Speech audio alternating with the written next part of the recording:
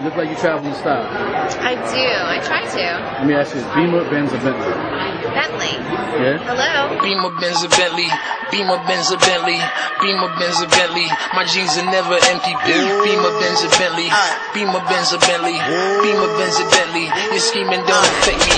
Hey, what's up? This is Kardashian, and you're tuning in to ThisIs50.com. When I roll by, I'm calm, I'm cool. Everything brand new. I've had Beamer was my first car. Yeah. Benz was my second car, and I'm currently driving a Bentley. Yeah, it so is. I would say all of them.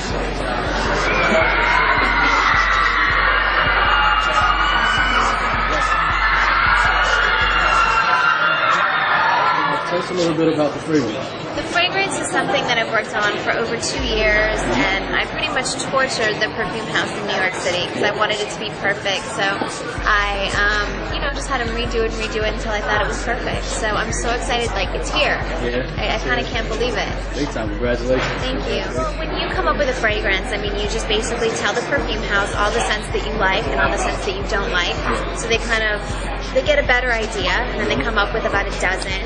And then you smell those, and you're like, okay, this one's kind of in the right direction, but there's something that I'm not liking, and I want more of this. And you actually get to smell different, like, extracts that you just, I don't know, like scents that I never thought would good. Like, they told me that mandarin oranges would smell really good with the white flowers that I wanted in mine, like gardenia and tuberose. And I didn't really believe them at first, and then I smelled it and I loved it. So there's a real science to it. Yeah, kind of mix and match. There's definitely a science to it.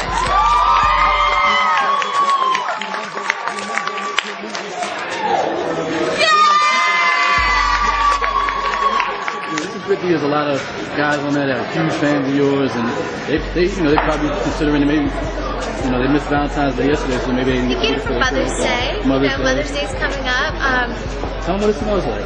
Kim Kardashian fragrance is very voluptuous. You can wear it kind of day to night. Some things I think are a little dressy, and some things are a little too casual. So this is like the perfect in between, where I think you can wear it in the daytime and you can wear it dressy at nighttime.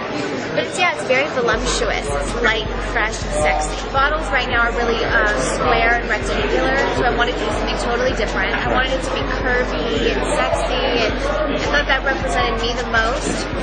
So did you and 50 get to work all together? I know you guys were involved at some level with kind of putting things together. And we worked with him a lot on his How About 50 stuff, and it was a real great experience. So how did that come out? Yeah, well, the company Lighthouse Beauty, they put my fragrance together, also put together 50's, and 50 has a big role in my whole fragrance coming together. So, they launched us first, and we kind of took his model and how he did his, and it's very successful. So we're just kind of going with the same model and launching this. I haven't really, had a chance to, we haven't done launch parties together. His would be the man's, mine would be the woman's. We haven't done that yet, but we should. You're listening out there. Sell out, right?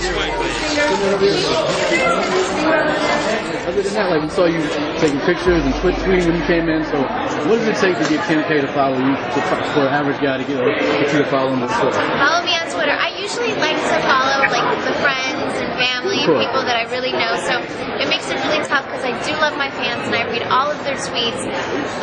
But I typically like to follow people because I like to keep up with the people that I'm following. So I like them to be, personal friends of mine. Understood. So I love all my fans. I love you guys, and I definitely read all your tweets.